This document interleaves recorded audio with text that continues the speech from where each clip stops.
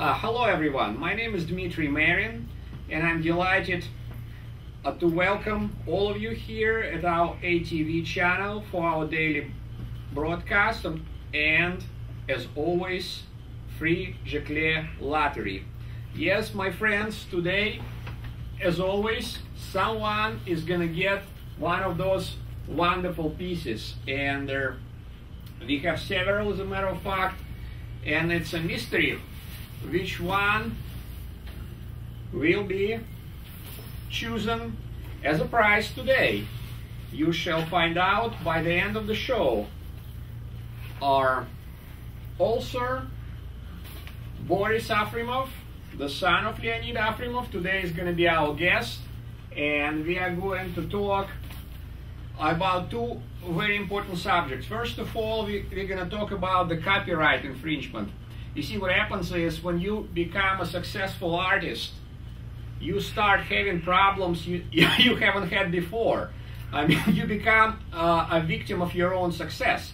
All of a sudden, everyone wants a piece of action, and the more successful you are, the more of a problem it is.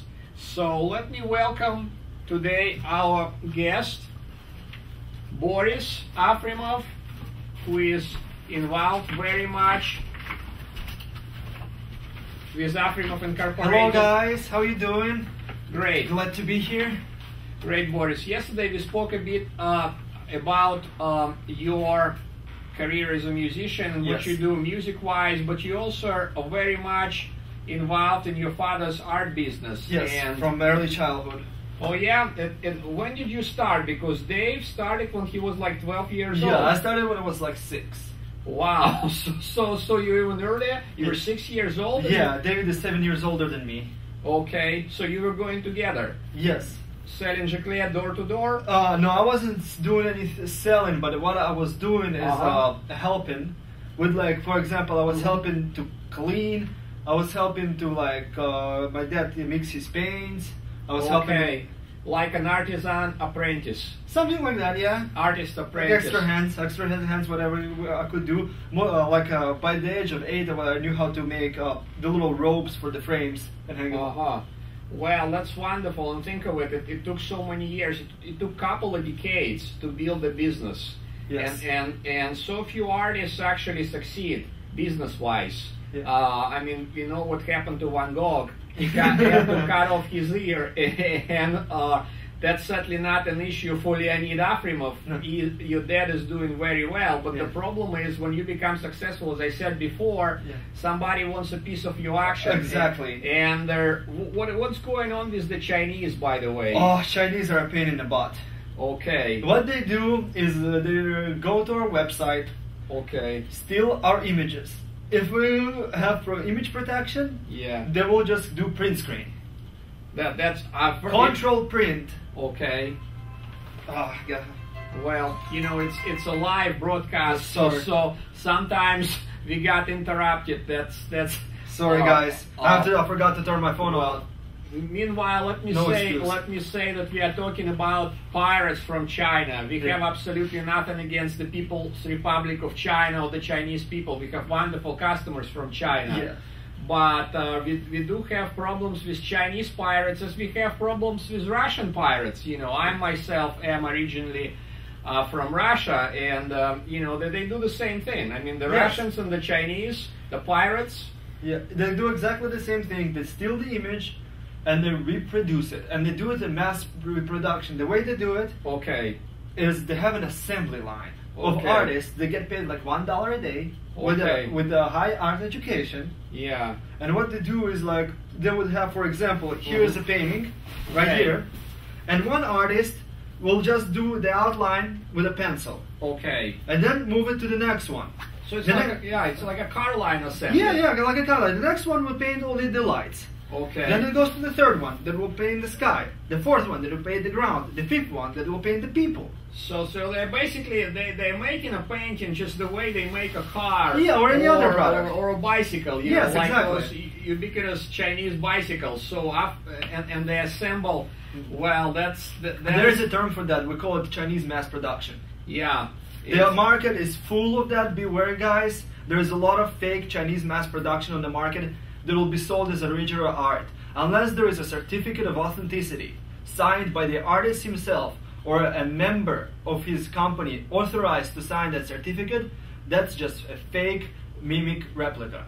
And yeah, that's amazing that we are having the same problems that before it used to be. You are into music, and there's musicians who had so much problems with pirates because pirates were copywriting. First they were making fake CDs and selling them everywhere. Then now it's MP3 files that you can download on pirate websites. And now, from what I heard, that you can also get books. I mean, you can get pirated books, you can get pirated ebooks, or you can also buy books that's been pirated just in a very similar manner. You can get a fake Harry Potter. In some places they have writers writing fake novels and trying to present them as a fake as a real Harry Potter. And the same is an issue with art. The problem we have is that people represent it as Afremov paintings and make fake certificates. So they go as far. I mean, they went one step further because you mentioned one of the way to protect the business is to make sure that every piece of Afremov's work is accompanied by the certificate of authenticity.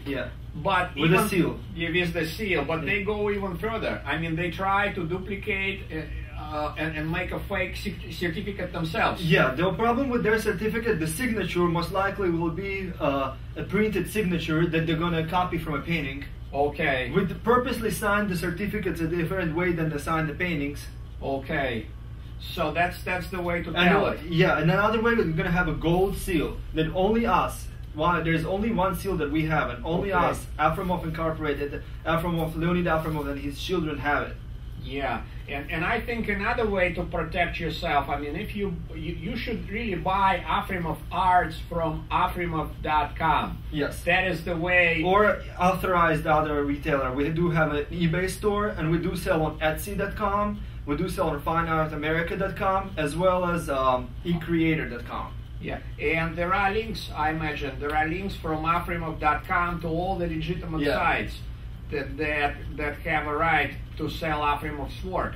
So that is the way I think. Then, if you want to protect yourself by getting authentic Afremov's art and not a Russian or Chinese fake, go to the website. That's your first step. Go to Afremov.com and then you can follow the link. If you don't see what you like offered on that particular auction site, there are other places that you can go, but they're all linked. Yeah, they're all linked. That's what else? Okay, what else can be done? I mean, are you guys doing? We're suing a lot of people. Okay. It's the problem with the Chinese. We can't really sue them because they're we have to hire an attorney in China. Okay. That will pursue that lawsuit, and it's not recommended to deal with that. It's like a lot of corruption there. Yeah, that's. And Afremov Incorporated is not the only company that has this problem. I mean, the amazing thing these days is that it's just like everybody. It used to be, manufacturers who had the problem, or let's say, they were fake sneakers, fake eyeglasses, and things of that nature. But now even a painter has a problem dealing with pirates. That's really a 21st century development. That's globalization for you. Yeah. So suing. I imagine it's not a very copyright protection friendly environment. I mean, you can hire an attorney, but chances that you can recover something. We're able to recover money from the U.S. based companies. People that were selling those fakes in the United States of America and Canada got in trouble for that.